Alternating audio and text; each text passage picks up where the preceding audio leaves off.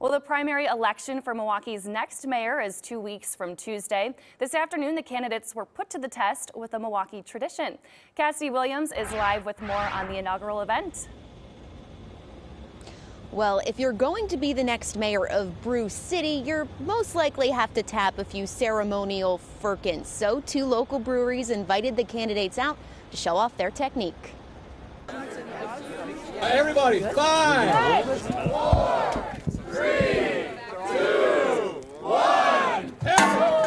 With a few taps of the mallet, each candidate hopes to impress. If you don't know how to tap a firkin, you're not qualified to be a mayor. Black Husky Brewing and Lakefront Brewery invited all 7 mayoral candidates to the inaugural event.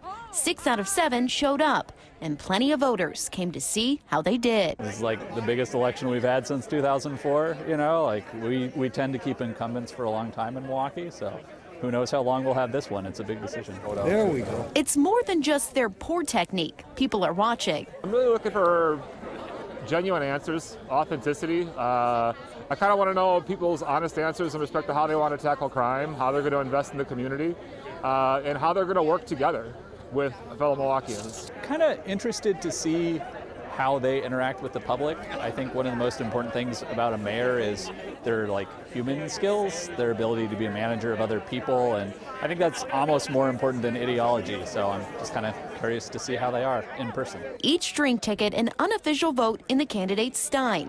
The real thing, only a few weeks away. Don't fix this race. Come on, House of Shakespeare. Early voting begins this Tuesday for the February 15th primary. The top 2 vote getters then move on to the election on April 5th. Live in Milwaukee, Cassidy Williams, FOX6 News.